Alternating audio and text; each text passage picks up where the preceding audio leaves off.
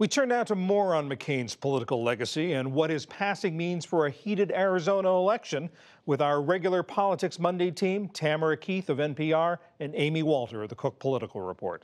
Welcome to you both.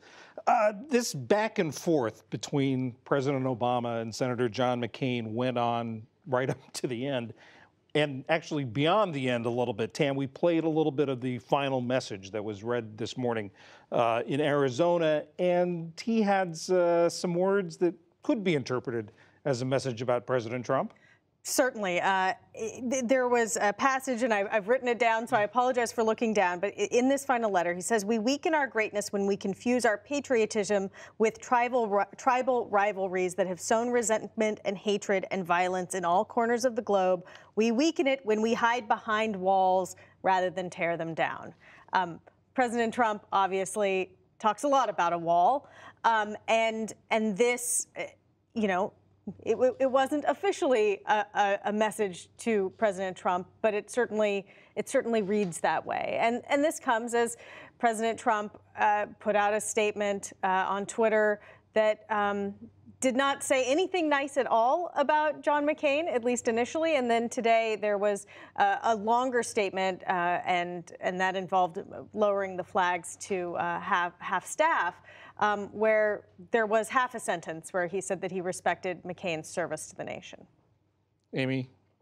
I don't know. Maybe this is my contrarian side coming forward, but I think to honor the life of John McCain, it'd be best for all of us in the news media to spend time on John McCain and not time on Donald Trump and what he's tweeting and not tweeting, and with the intrigue in the office, was he going to say this, was he not going to say that, and to spend it instead, as the NewsHour did, on a whole retrospective of his life. What I find fascinating too about the era that we're in right now, it didn't end during John McCain's tenure there. It didn't start with Donald Trump. The Senate has become a much more polarizing partisan place. And the folks at 538.com did a great piece the other day where they looked at John McCain's voting record in the time since he's been in office. His first decade in office, he voted 88% of the time with Republicans. That put him with the Republican in the White House. That put him basically in the middle of the Senate. Half voted fewer times with their party, half more. Now, at 87% for the last 20 years, okay, so a point lower, he's in the lower third, okay? So he didn't move, the Senate moved to be a much more polarizing place. Yeah, and in terms of his relationship with his party, it was always a complicated relationship. At times, he was in lockstep with the Republican Party and Republican orthodoxy. At other times, he was out of step with it. And you know, if you listening to conservative talk radio, there was not a lot of love lost for Senator McCain on the far right. And a complicated relationship with the party in his own state. And tomorrow they're going to go to the polls.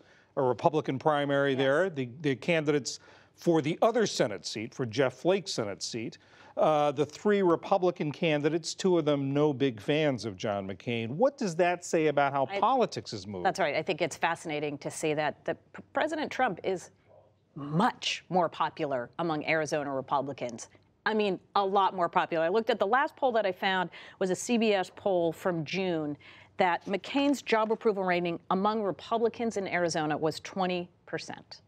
So there's a reason that all of the Republicans running to replace Jeff Flake in this primary tomorrow are trying to attach themselves much more closely with President Trump than they are with John McCain. And we're going to, I think, see that continue in a whole bunch of other places where these quote-unquote mavericks who are retiring now are going to be replaced by, if they're replaced by a Republican, one who fits much more in the Trump mold. Yeah, and there's a reason Jeff Flake retired. Yeah, Very good point. Yeah. And the governor, Doug Ducey in Arizona, is going to have to name a replacement for Senator McCain. He says he won't do it until after, obviously, the burial on Sunday.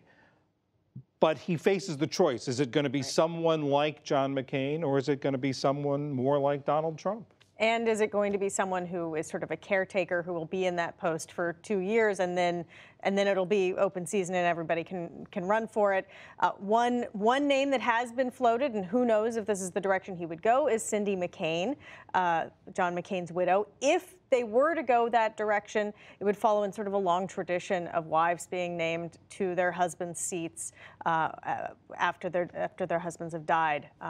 Back in the old days, that was how women got into Congress. Right. Well, and just from that poll that I noted, that folks in Arizona in the Republican Party are not embracing, whether it's John McCain or Jeff Flake, the maverick outsider, not sticking with Trump, not sticking with the party line kind of persona. So my expectation is Ducey's going to nominate somebody who is going to be a reliable vote. And that's going to be important for Mitch McConnell going into these next few months, where he will now finally have 51 votes. About a minute left. In Florida, another primary tomorrow.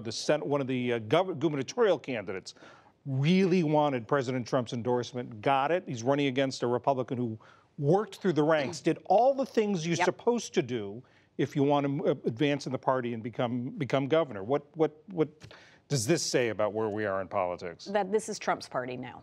And if you are on the Trump team, it doesn't necessarily guarantee you a win in a primary, but it gives you a tremendous boost.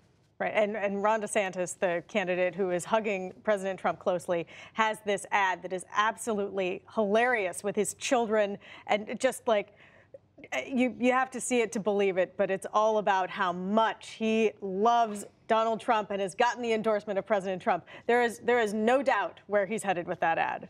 Tamara Keith, Amy Walter, Politics Monday. Thanks a lot. You're welcome.